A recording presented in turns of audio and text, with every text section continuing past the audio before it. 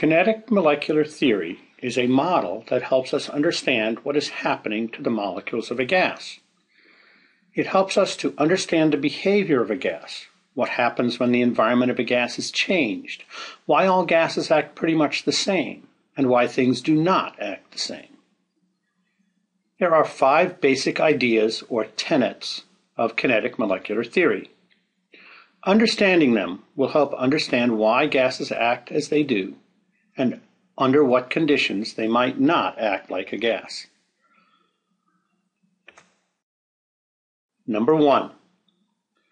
Molecules of a gas are so small compared to the volume that the gas takes up that their combined volumes can be ignored compared to the total volume in which the gas is contained under normal conditions.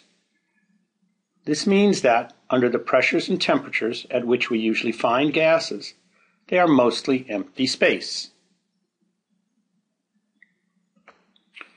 2.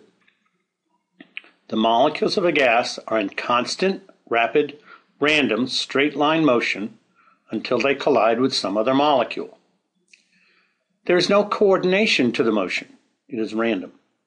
And collisions may change the direction and speed at which the molecules are moving. The molecules are generally moving very fast, but they are not all moving at the same speed. Number 3. The molecules are moving at different speeds, some fast, some slow. There are so many of them, however, that their speeds are predictable, and the average molecular kinetic energy is directly proportional to the absolute temperature of the gas. This is probably the most important of the 5 tenets of kinetic molecular theory, so let's take a little more time to examine this idea. From physics, the kinetic energy of a moving object is 1/2 the mass of the object times the square of the speed of the object. So, the average molecular kinetic energy is 1/2 the mass of the molecules times the average speed of the molecules. That is really the RMS for root mean square speed, usually written U or S rather than V. The average kinetic energy is directly proportional to the absolute temperature, but does not depend on what the gas is. This means that, since gases have different masses, then their molecules must have different speeds to balance the different masses and produce the same kinetic energy. We can relate this to the molar mass. The less the molar mass, the faster the molecules must be moving at a particular temperature. The Boltzmann distribution gives the distribution of molecular speeds. It is related to temperature. The higher the temperature, the more spread out the speeds are, and the higher the RMS speed. There are always some molecules with low speeds, regardless of the temperature. The collisions between molecules can transfer energy from one molecule to another. However, these collisions, when there are no chemical reactions, conserve kinetic energy. They are called elastic or perfectly elastic collisions. All collisions conserve momentum. Perfectly elastic collisions also conserve kinetic energy. If kinetic energy were lost in the collisions between gas molecules, then eventually all the molecules would lose kinetic energy and stop, meaning that the temperature would gradually fall to absolute zero. Number 5. Attractions and repulsions between the molecules can be ignored. There are forces between the molecules, more on that later, but they are relatively short-range forces, and the molecules are so far apart relatively that the forces have no effect. So here are the 5 points of the kinetic theory of gases. It's a good thing to remember.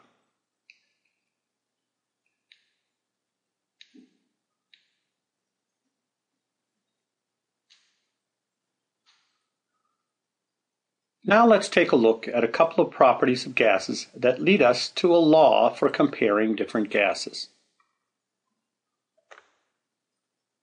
Effusion is the escape of gas molecules into a vacuum through a tiny hole. The molecules that hit the hole pass through and escape from the container. How quickly molecules can escape depends on how fast the molecules are moving, and therefore on the molar mass of the molecules. Diffusion, the spread of one substance through another, is a related but different property. Gas molecules diffuse based on their speed, so the rate of diffusion is also dependent on the molar mass of the molecules. In the video, we see bromine vapor diffusing through air. The timer is started when liquid bromine is added to the bottom of the test tube. We can see the brown gas advancing slowly up the tube.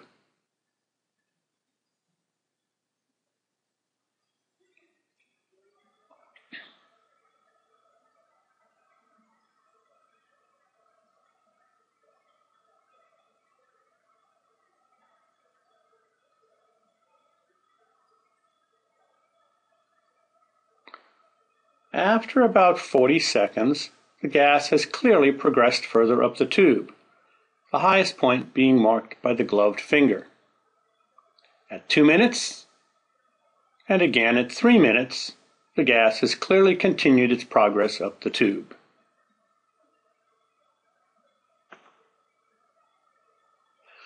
A close study of the rate of effusion or diffusion reveals that the rate is directly related to the average RMS speed of the molecules. Two gases that have the same temperature have the same kinetic energy, which means that 1/2 m2u2 squared equals 1/2 m1u1 squared, where m is the molar mass of the substance and u is the RMS speed.